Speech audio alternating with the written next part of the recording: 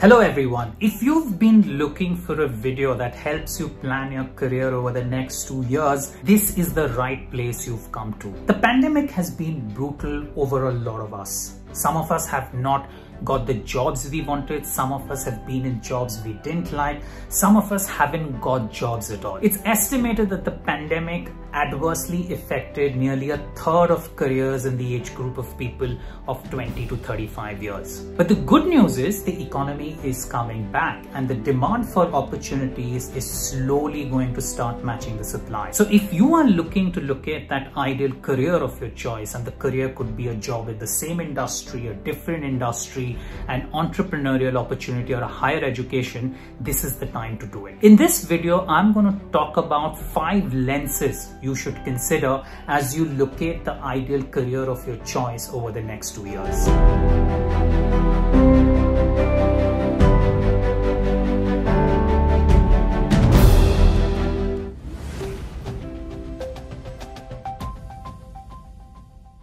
For the past year at INSEAD IIM, we have been conducting one-on-one career coaching sessions as counsel, short domain-specific courses as masterclasses, and university-affiliated certificate programs.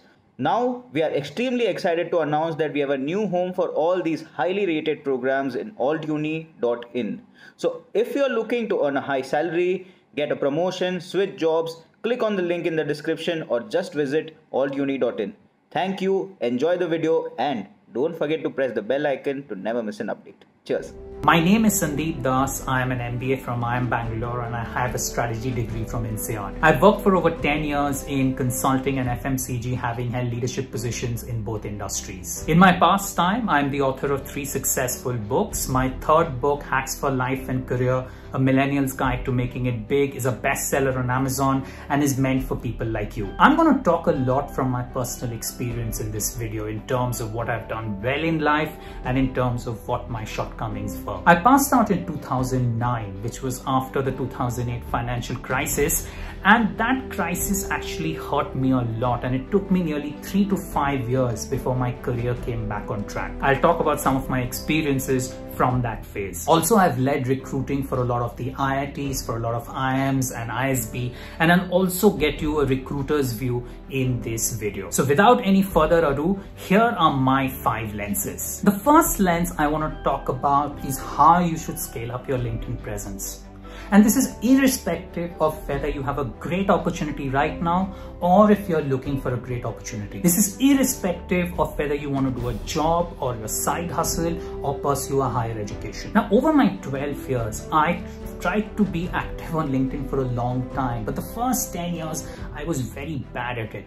And it's only the last 2 years I've managed to crack LinkedIn. Now, the first 10 years, what I used to do is I used to just reach out to HR heads of the companies I was interested in, or newspaper editors or book publisher leads, and say that, why don't you give me something? Why don't you give me an opening? Why don't you publish my piece? Or why don't you consider my book? It's actually a very bad idea. The second thing I used to do on LinkedIn is to feel a little shy. So I would never post about my achievements at work, whether a recognition, whether an impact, whether a promotion, or achievements outside my work in the writing space. Over the last 2 years, I've made the following changes, which have worked very well for me. One is I have refurbished my entire page. I've gone to the About section.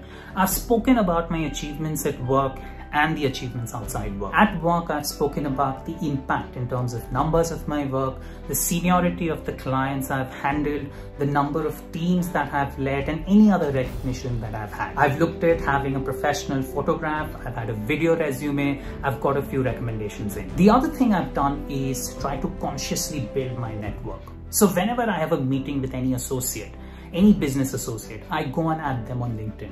And I'm consciously trying to increase my presence. So my network has gone up from 500 to 700 from end of 2019 till about 16,000 where I sit today. What has really worked is posting content regularly. So I post content about 5 times a week. And it's content about either the books I've read, about an interesting article, or if Hacks for Life and Career continues on the best-selling charts, or anything I find interesting. The one thing you should know is you should be not shy of showing off your achievements at work or outside. It's an excellent branding platform and you should use it accordingly. The other thing you should know is your experience or your learning or your stories are not inferior to anybody else's. If you find it interesting, please go ahead and post it on LinkedIn. The second lens I want you to consider is about building your network. When you need an opportunity, you should ideally reach out to your network. Your network of peers, your network of mentors, your network of past bosses,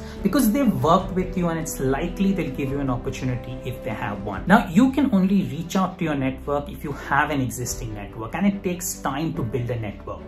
So how do you actually build a network? Here's what I suggest you do. When you build a network, you should identify 30 people, not more than that. 30 people whom you want to have deep connections with. It could be your past bosses, it could be mentors, it could be friends. And with these 30 people, you should be in constant touch. So you should have quarterly conversations, you should have regular exchange of messages, even social media engagement. And whenever you're thinking of a career opportunity, this is the first network that you reach out to for career advice in terms of should you take something, should you not take something, or just to bounce off ideas. The one thing you should realize when you're looking to get the right opportunity, that this is a volume game and you'll face a lot of rejection. So be prepared to face 95% rejection over the next 12 to 18 months. But you only need one person, the right person, to say yes for your career to come back on track. The third lens I want you to consider is making hard career choices. When you're looking at a difficult stage of life, it's actually the best time to make these tough career choices. During the period of 2009 to 2012, when things were not going very well for me, that's when I really decided what I want to do in my career. So I knew I wanted a primary career in consulting, and I wanted to have a secondary career in writing books, writing columns, and speaking. This is a similar question you should look to ask yourself. Which are the sectors I want to be in? Which are the sectors I don't want to be in? Is it time for me to do that higher degree now? Do I really want to pursue an entrepreneurial venture with my friends, which I've been delaying for so long? The one piece of advice I'll give you for all members of the audience who are looking to pursue a venture in entrepreneurship, that it is very glamorous, but know what you're getting into. From my own writing career of over 11 years, the first 8 to 9 years were very, very muted. It's only when my third book, Hacks for Life and Career, became a bestseller that all my columns at Times of India, ET, Forbes and Fortune started coming in. So if you are looking at an alternate career or a primary career in entrepreneurship, know that you have to give it a decade, and the success will likely come only in the year 9 or year 10 of that venture. Irrespective of what you decide to do, the most important thing is to keep doing something during this phase. Even if you have no opportunity at hand, look where you can participate. Could be your dad's business, could be joining a friend's entrepreneurial venture, could be teaching at some school or coaching agency, or even trying to become a social media influencer. You should look to keep doing something during this phase, and this education will hold you in good stead later on. Some of you might ask me the question that what are some of the big career trends, or which industries are likely to boom over the next 3 to 5 years? To be honest, the way the Indian economy is going to recover, a lot of industries look very good. But if I had to take my pick on the top 3 or 4, it would be industries like e-commerce, industries like FMCG, industries to do with digital transformation, analytics, and even consulting.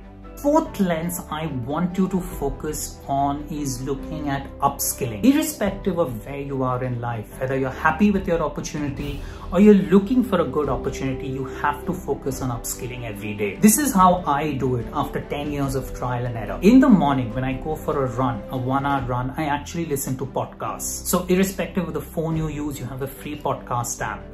There are 3 apps I recommend strongly: Mint, Wall Street Journal, and The Economist. They give you an excellent flavor of what is happening in the world. The second way to upskill, in my view, is to read good books. Now, honestly, you can read any good book and it not be just business. It can be fiction, it can be non-fiction, it can be historical, it can be any of it. I have generally seen in my journey that when you start reading biographies of great leaders like Steve Jobs, Jeff Bezos is very, very inspiring. All Tuning from inside IIM also has many courses which you can look at to upskill yourself. There are courses in marketing, in analytics, in finance. Some of the description you will find in the comments below. If you are looking for a more dedicated mentoring session, I also do one-to-one mentorship sessions with Inside IIM. You can go on the platform and register, and then you can have a chat with me one-to-one if you want to bounce off any ideas or you need specific answers to your career questions. Final lens I want you to consider